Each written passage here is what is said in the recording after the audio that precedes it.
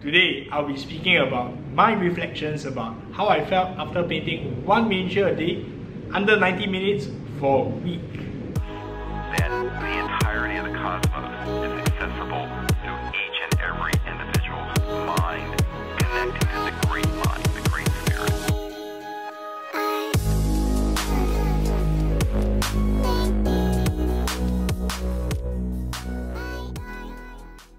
Welcome back to the channel, collectors. So this is the consolidation post for my first week of painted in 90 minutes. You guys can check out the results on my Facebook and Instagram.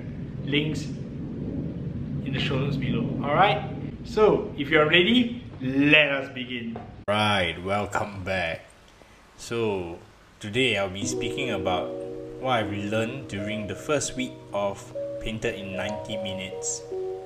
So for a week, I've been painting one miniature a day for 90 minutes, and these are the results.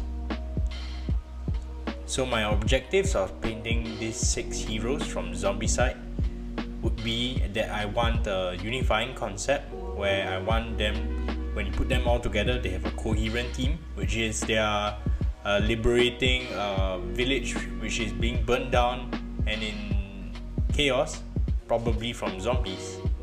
Alright, so the objective is I want them to really stand out on the table, not just to have color, not just to have 3 basic colors like what tabletop standard is.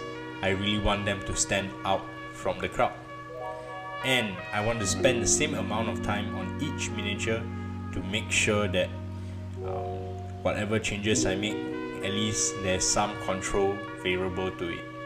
Alright, so without further ado, here are some of the lessons that I've learned.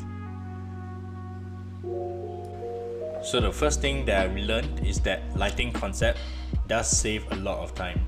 So the example that I'll be using would be Balric, who is the wizard. As you guys can see, he has 2 light sources, one orange spell and one blue glow coming from his staff.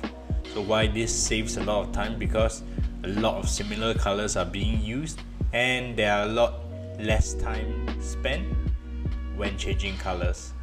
However, the downside to this is that I think you would need a very good understanding of light to make sure the effect looks convincing. Otherwise, the entire illusion will fall apart. So I recommend just putting the miniature under a light, because I feel that helps a lot. And probably you can also go check out our video on understanding values and how this helps illustrate this point.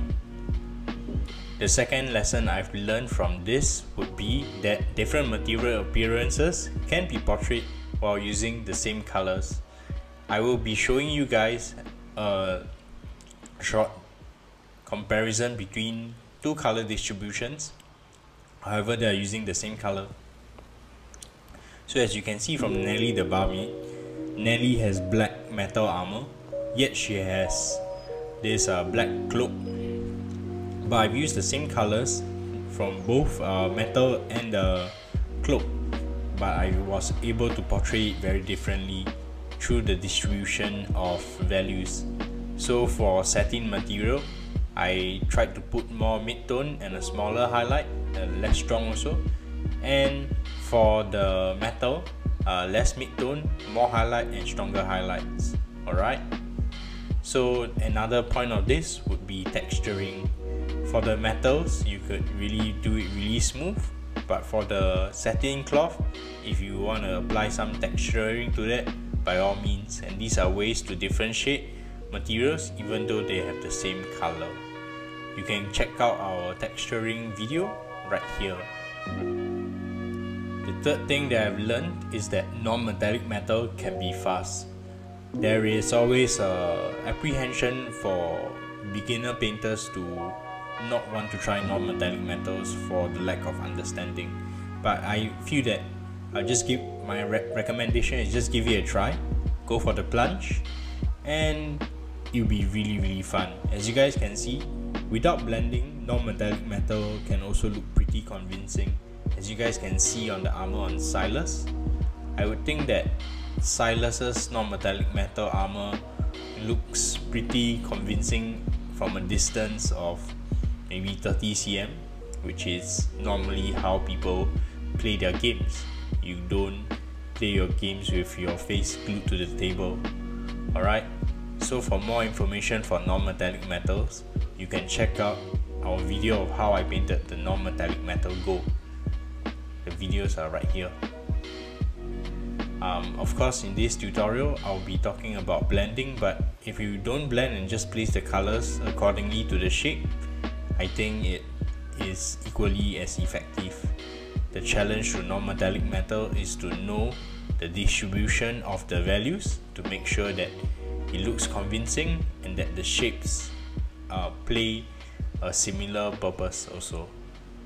I've been experimenting two styles of wet palette usage. The first style is that I will just adjust the colors on the fly and paint them accordingly.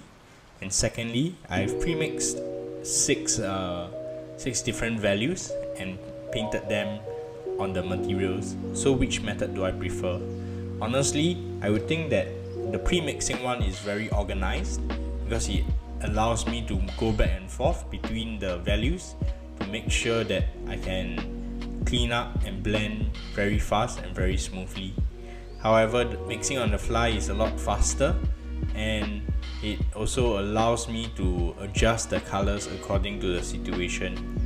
What I would recommend for everybody is to do a hybrid of both. Have 6 values done accordingly first, and then over time adjust these colors accordingly to match the rest of the entire composition.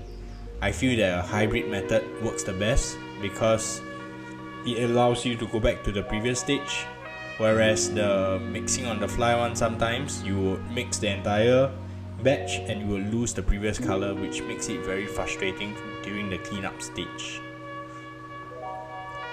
My last takeaway from this painting challenge would be that this is insanely addictive and rewarding. I encourage everyone to give this a try with all my heart, because I would say that every day I'm rewarded with one additional painted miniature which I can use for my own games, and I think that this is insanely rewarding for a painter because in 90 minutes I am able to own something to a respectable level, and when my friends and family play board games with me, I think they can admire the work and it makes the experience a lot more immersive.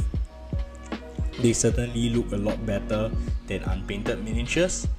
However, of course, everybody has their limitations, but I feel that 90 minutes, it's a pretty reasonable amount of time for everybody. You don't need to paint 90 minutes in one shot. You can even split the 90 minutes over 2 days if you are a really busy person. It just takes about 45 minutes a day, and I believe that this can be done by everybody. And I wish you guys luck, and I hope that you guys take up the challenge as well. So what do you think about my reflections for the first week? Let me know in the comments below. I really felt that this is a very good opportunity for me to experiment on many different materials and new techniques so that I get to become a better miniature painter, and I encourage all you guys to go give this a try because I think it will make you a better miniature painter, and all you need to spend is just 90 minutes a day. Alright, so you guys know the drill. Hit the bell notification icon, like all the other stuff, comment below and all that stuff. And also, if you can afford it, become a patron today. $2 patrons get extended play footage to many of my videos, and I'd like to thank my patrons for allowing me to do this. Without my patrons, there's no way that I could produce videos like this, and I hope to see you guys in the next video. See you!